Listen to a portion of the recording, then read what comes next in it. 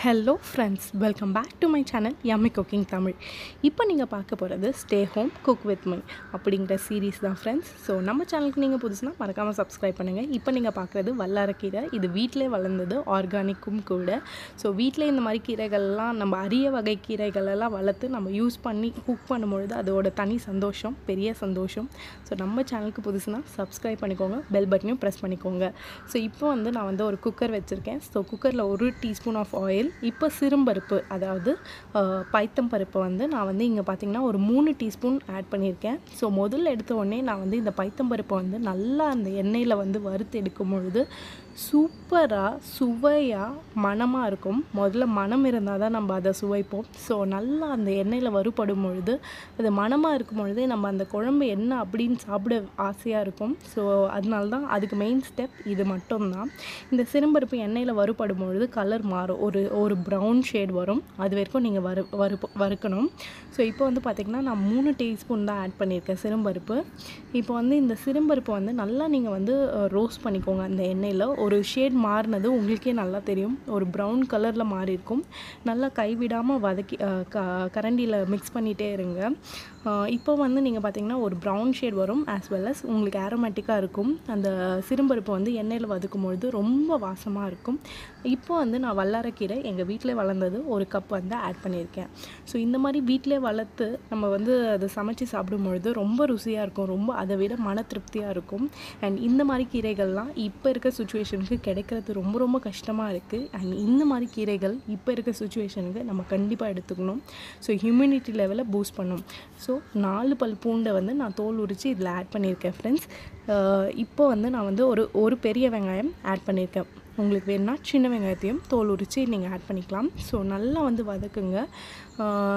இந்த மாதிரி வல்லாரக்கீரை எதுக்கு எடுத்துக்கிறோம் அப்படின்னு பார்த்தீங்கன்னா நம்மளோட பிரெயின் ஃபங்க்ஷனுக்காக நம்ம எடுத்துப்போம். அதாவது கிட்ஸுக்கு கண்டிப்பாக வாரத்தில் ஒரு நாள் இதை சேர்க்கணும். அவங்க மெமரி பவர், அதாவது மெமரியை நல்லா இன்க்ரீஸ் பண்ணும்.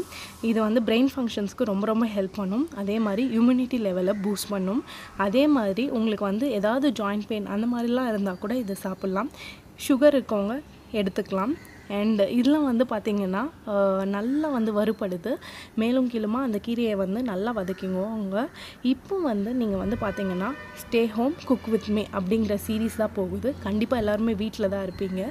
ஸோ வீட்டில் இருக்கும் பொழுது ஹெல்த்தியாகவும் இருக்கணும், அதே மாதிரி டிஃப்ரெண்ட்டாகவும் இருக்கணும். அப்படின்னும் பொழுது என்னோடய சேனல் நீங்கள் பார்த்தீங்கன்னா ஹெல்த்தியாக இருக்கும், ஆஸ் வெல் அஸ் டிஃப்ரெண்ட்டாக ரெசிபீஸ் தான். ஸோ இப்போ ஒரு 1/2 கப் தண்ணியை நான் ஊற்றிருக்கேன். இந்த மாதிரி கீரைகளுக்கெல்லாம் நம்ம ரொம்ப தண்ணி ஊற்றினோன்னா இந்த மாதிரி கீரைங்கள்லாம் ரொம்ப இதுவாகிடும். ஸோ கம்மியாக அளவு தண்ணி ஊற்றுங்க.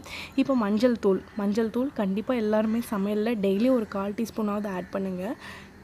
இந்த கொரோனா வைரஸ்க்கு மஞ்சள் தூள் ரொம்ப ரொம்ப அவசியமாக இருக்குது. ஸோ நம்மளோட இம்யூனிட்டி பவருக்கு மஞ்சள் தூள் ரொம்ப முக்கியம். ஸோ 1/4 டீஸ்பூன் ஆஃப் மஞ்சள் தூள் ஆட் பண்ணியாச்சு. அண்ட் இந்த மாதிரி கீரைகளை நம்ம வீட்டில் வளர்க்கும் பொழுது நமக்கு ஹெல்ப்ஃபுல்லாக இருக்குது. இந்த மாதிரி சமையல்லாம் பண்ணும்பொழுது கிட்ஸ் உங்கள் வீட்டில் இருக்காங்கன்னா வாரத்துக்கு இந்த ரெசிபிலாம் ஒரு நாளாச்சு செஞ்சு கொடுங்க. அண்ட் அவ்வளோ ரொம்ப ரொம்ப நல்லது.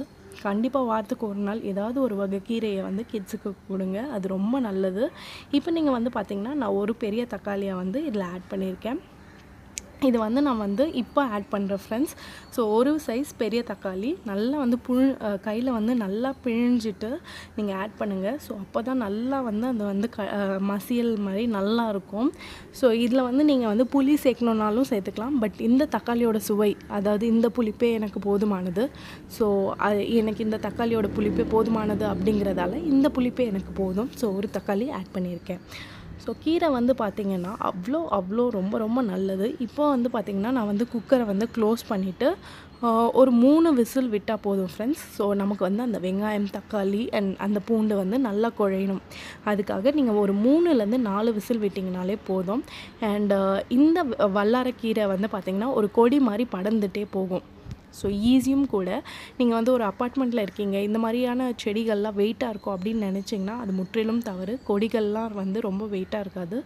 ஸோ இப்போ ஒரு 3 விசில் கழித்து இப்போ பார்த்திங்கன்னா இந்த மாதிரி தான் நல்லா குழஞ்சு நம்ம தண்ணியோட அளவு கரெக்டாக இருந்ததால் ரொம்ப தண்ணியாக இல்லை, திட்டமாக இருக்குது. ஸோ இப்போ பார்த்திங்கன்னா நல்லா சிறும்பருப்பும் வெந்தாச்சு. அண்ட் பூண்டு, தக்காளி, வெங்காயம் எல்லாமே அழகாக வெந்திருக்கு.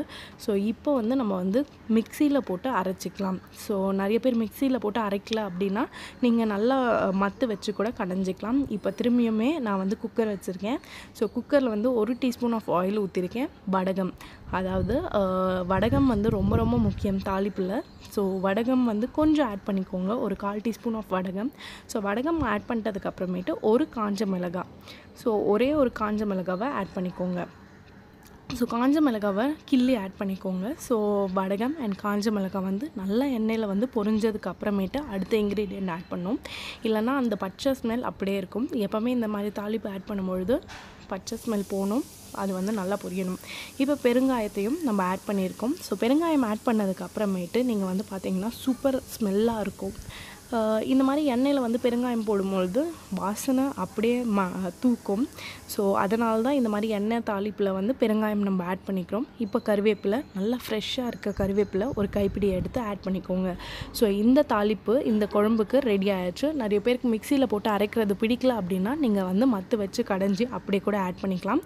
பட் குழந்தைங்களுக்கெலாம் வந்து இந்த மாதிரி மிக்சியில் அரைச்சி நீங்கள் ஆட் பண்ணிங்கன்னா அவங்க வந்து கண்டிப்பாக விருப்பமாக சாப்பிடுவாங்க. இப்போ கருவேப்பிலை ஆட் பண்ணதுக்கப்புறம் நான் அரைச்சி வச்சுருக்கேன் அந்த விழுதை வந்து ஆட் பண்ணியிருக்கேன். ஸோ வல்லாரைக்கீரை அந்த மிக்சியில் போட்டு நம்ம அரைச்சோம் இல்லைங்களா, அதை வந்து ஆட் பண்ணிக்கோங்க. இப்போ ஃப்ளேமை வந்து லோ பண்ணிடுங்க. லோ பண்ணிட்டதுக்கப்புறமேட்டு இந்த குழம்புக்கு நம்ம உப்பும் சேர்க்கல, காரமும் சேர்க்கல இப்போ வரைக்கும். ஸோ இப்போ இதுக்கேற்ற சுவைக்கேற்ற அளவுக்கு நீங்கள் வந்து உப்பு சேர்த்துக்கோங்க. ஸோ இப்போ உப்பு சேர்த்துட்டு நீங்கள் வந்து பார்த்திங்கன்னா கீரை வைக்கலாம், அவ்வளோவா உப்பு வந்து ரொம்ப இழுக்காது. ஸோ பார்த்து திட்டமாக சேர்த்துக்கோங்க. டேஸ்ட் பண்ணி பாருங்கள், உங்களுக்கு உப்பு காரம் கரெக்டாக இருக்கா, புளிப்பு கரெக்டாக இருக்கா அப்படிங்கிறத பாருங்கள்.